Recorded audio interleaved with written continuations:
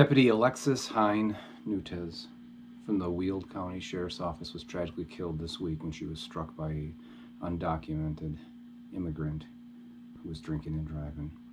She was just 24 years old and had been with the department for 4 years. It's said that Alexa, as a young girl, dreamt of being a police officer, serving her community and making a difference. She had a heart of gold, and now her community is heartbroken.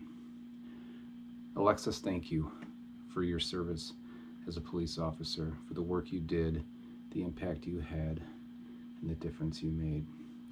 I want to express my condolences to your family, to your parents, Sherwood and Tammy, to your sisters, Alicia and Kaylee, and everybody who knew, loved you, and served alongside you.